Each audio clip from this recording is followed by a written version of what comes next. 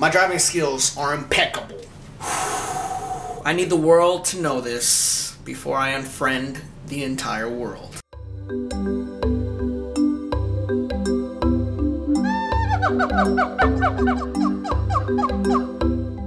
I'm sure other car enthusiasts will understand with me when I say I take my driving very, very seriously. I am an excellent driver, if I do say so myself. I pride myself in my driving skills. Whenever a new passenger gets in my car, I ask them, is it okay if I drive a little crazy, or do you want me to drive like a grandma? Usually she says, see what I did there? I said she, get it?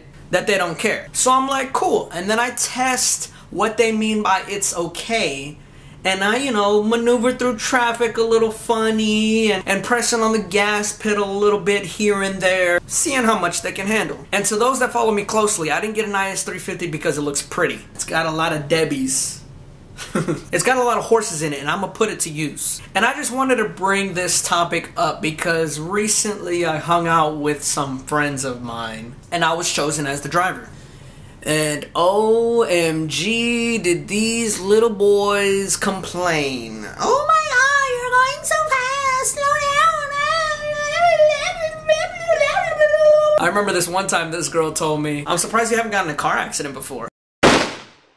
As for my buddies, my boys, guys, not ladies, I'm never driving for them again. Let's make it clear, Planet Earth, I am a good driver. I got NASCAR blood in me. Paul Walker's spirit left his and entered into mine. And all I'm saying is I know how to drive. So if you insult my driving in any kind of way, I'm surprised you haven't gotten in a car accident before. Then don't expect for me to drive ever again. Thumbs up this video if you hate being stuck in traffic, and let me know in the comments below what is your dream car. I think for me, my dream car is the Acura NSX. That car looks freaking sweet. And remember, click that subscribe button, that way you know when I upload a new video. And until next time, I'll see you guys later.